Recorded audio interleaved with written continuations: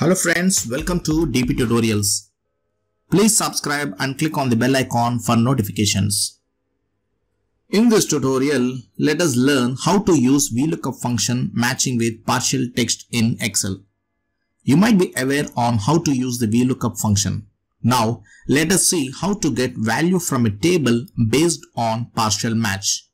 Here is my simple example with data of COVID cases by some states in India.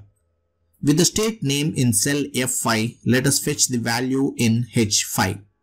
In cell H5, we type the formula as equal to Vlookup, open the bracket, select the lookup value as F5, comma, select the range as B5 to C14, comma, type the column number as 2, comma, and type 0 and close the bracket. And press enter to get the result as 2137, which is the exact result from the table beside. But what if I type the state name as only Andhra, which is the partial text of the original name Andhra Pradesh? It throws error like this as #NA. To resolve this issue, we need to tweak the formula a bit to match the partial text.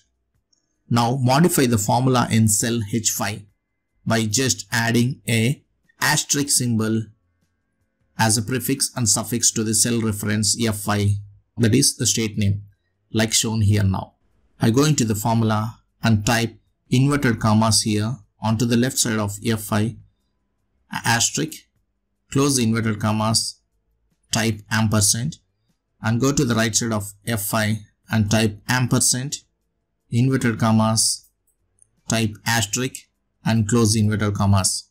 That's it friends. Now just press enter and you will get this result as 2137, which is exactly the same one of Andhra Pradesh COVID cases.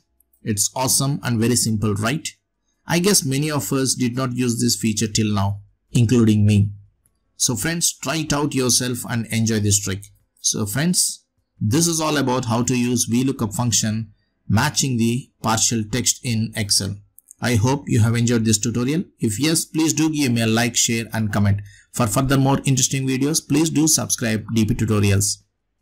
Thank you friends. Thanks for watching.